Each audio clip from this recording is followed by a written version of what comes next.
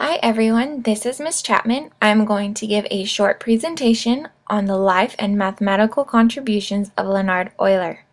Euler was born April 15, 1707 in Basel, Switzerland and passed away September 18, 1783. He is known as a Swiss mathematician and physicist. He studied at University of Basel, earned a master's in philosophy at age 16. He began working at St. Petersburg Academy of Sciences in 1726. He served 3 years in the Russian army as a medical lieutenant.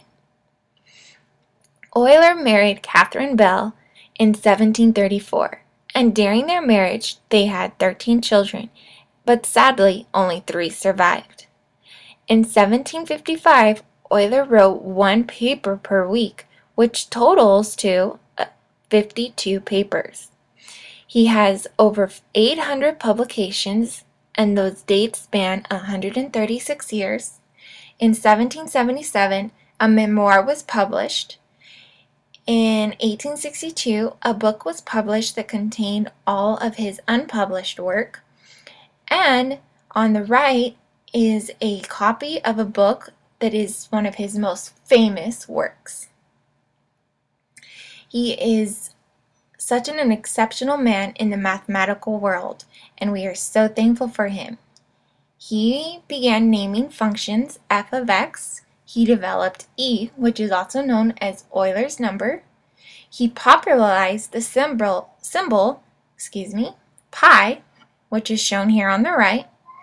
And he is most known for his mathematical contributions in number theory, complex analysis, and calculus. In number theory, he is most known for his Euler-Totient function, which determines the number of relatively prime integers less than n. For example, the phi of 3 equals 2 because 1 and 2 are both less than 3 and relatively prime with 3. There's a few properties that go along with this function. For example, phi of p, where p is prime, is always equal to p minus 1. And for m and n relatively prime, the phi of their product is also equal to the phi of m times the phi of n.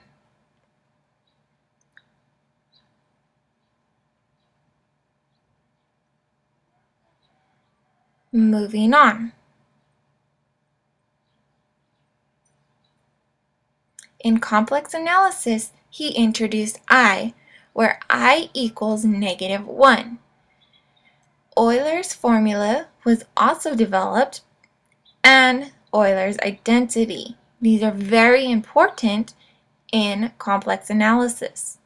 Now here on the right we see a graph where our A takes the place of our X number line, or our real numbers, and our y-axis is replaced by imaginary numbers, and instead of labeling our points X and Y, we label them A plus BI. In calculus, he is known for his infinite series for sine x and cosine x, and he also determined that E is irrational. I'm going to take us to our little Storify containing all of our fun facts about Euler. We can just scroll through this, just some fun facts that just summarize the life of Euler. Just whatever I found that was most important and that we should all remember about Euler. Going back to the presentation here. Next, we have the quiz that goes along with this presentation. Please take it. It will be graded. It's just a few short questions and you should be able to answer them if you've been listening. And remember, this is a video, so you can go back, pause, play at any time. Here's a list of all of my sources written out nicely using EasyBib. And that's it. Thank you so much.